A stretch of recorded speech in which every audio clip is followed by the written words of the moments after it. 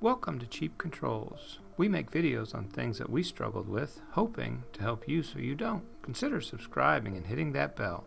In this video, we're going to go over the sine function. We're going to use it to build a sine wave or create a sine wave.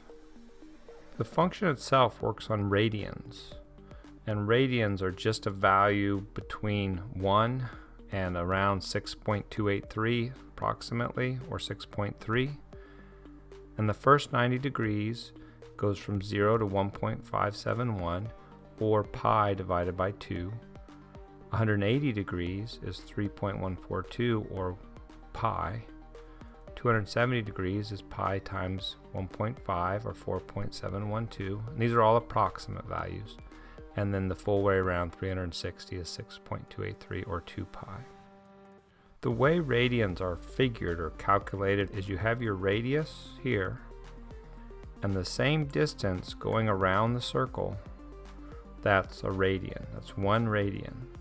And it takes 5 plus radians to make it all the way around the circle. And it works out that way on every circle. As the radius gets bigger, then the diameter of the circle gets bigger, and it just happens to work out.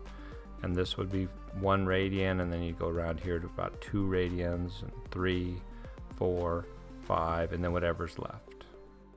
We're going to use a serial begin here, because we're going to use a serial port to plot the data. And then this is the main loop down here. And the value is 6.2 or 6.3. So what I've done is I've created an integer, and I'm going to go from 0 to 63. And then we're going to convert x, the variable x, into a float. We're going to divide it by 10, which will give us a range of 0.0 to 6.2. We're going to delay 200 milliseconds. I don't generally like to use delays, but for samples it's fine. And then we're going to serial print that value in the sine function, because the sine accepts a radian.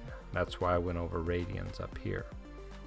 So it wants a value from 0 to 6.3. If you go beyond, it acts like a counter and it just loops. So 6.4 would essentially be 0.1 or 0.1. If you went up to 9, you'd take 6.3 minus 9, and that would be the radian value that would be in here. So y, or this float value, could go above 6.3, but it's just going to interpret it into a range of 0 to 6.3.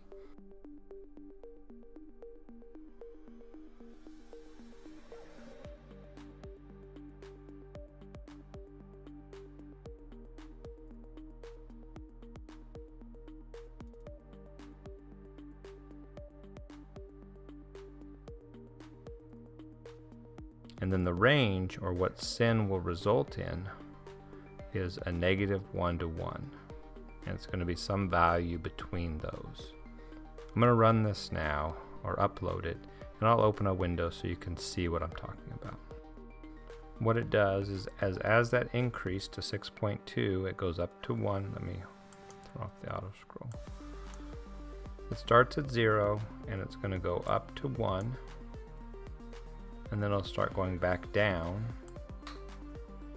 to 0, and then it will go to the negative range to a -1, and then it'll start increasing again back to 0. And I'll do that over and over again. Another tool, this is the serial monitor, but another tool is a serial plotter, and that will plot these numbers on a graph.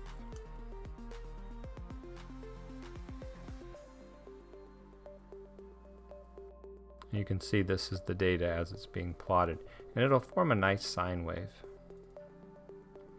And this is your scale over here, and it's going from 1 to -1 back up to 1.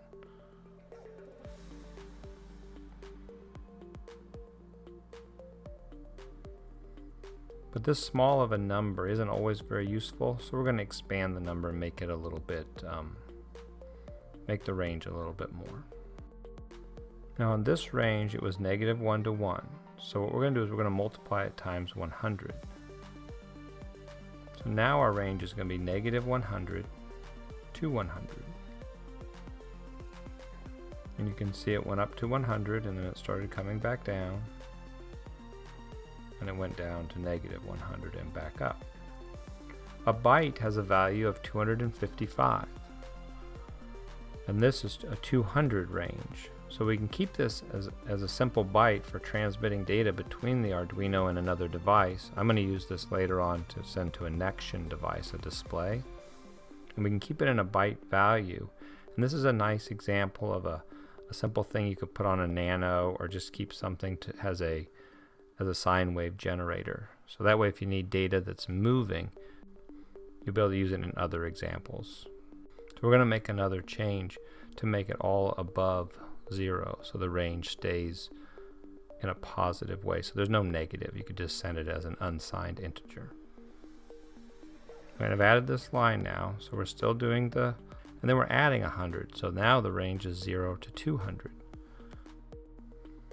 And now you can see it's climbing up to 200, and it's going to go down to 0.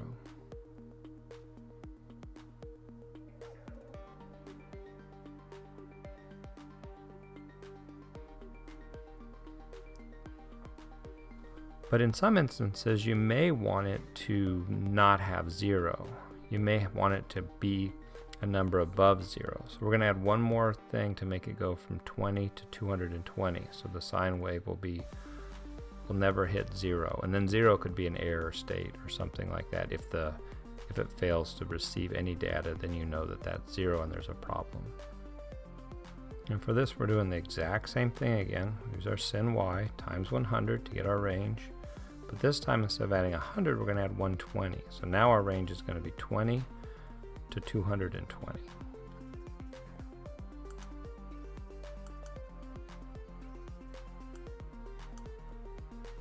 This time I have the old one still going here. You can see it'll raise it up just a little bit higher, and it's not going to come down as low.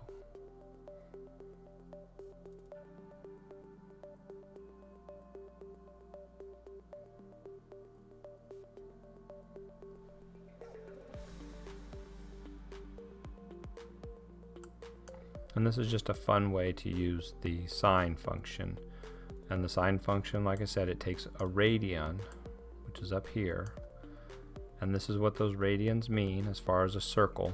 But it really doesn't matter if you're using a circle or not. If you want to generate a sine wave, just start your value at 0. You can go up to 63. Another thing you can do is you could go to 630, but then you'd have to divide by 100. And this will make it a little more granular because it's going to be 2 decimal places instead of 1.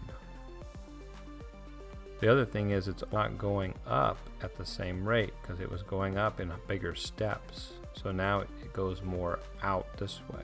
But this will still generate a sine wave.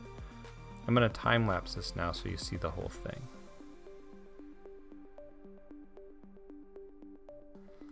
The screen's too small for this, but you can see that it goes up. It gives you a really nice sine wave form. If you want to speed this up, you can change your delay. You can change it to 20. Now you can see it's much faster. And if you want to increase this rate of it rising and falling, you would do that in this X part here. Because we multiplied this by 10, by a factor of 10. So if we change this to X, if we jumped at 10 at a time by doing this, we should get a similar waveform to where we started with. Until we're back to pretty much where we started. And you'd say, why would we even add that multiple of 10 or add an additional factor of 10? Well, then we can go in here and we can just change this to a different number. We could do it through a variable or through different things. And then the sine wave itself, you could lengthen and shrink the sine wave based upon that variable. We'll do one more test. We'll make this 5. And you can see that it's about in between where those two variables were. So it works pretty nice. But that's the basic of this sin or sine function. You just put a radian in it, and then you can output that, and it's, like I said, it's a really good test for things. There's probably some other functions that I've just never used it for that it could be used for. Well, that's about it for this video. If you like what you saw, consider giving me a thumbs up, and also consider subscribing to the channel. Thanks for watching.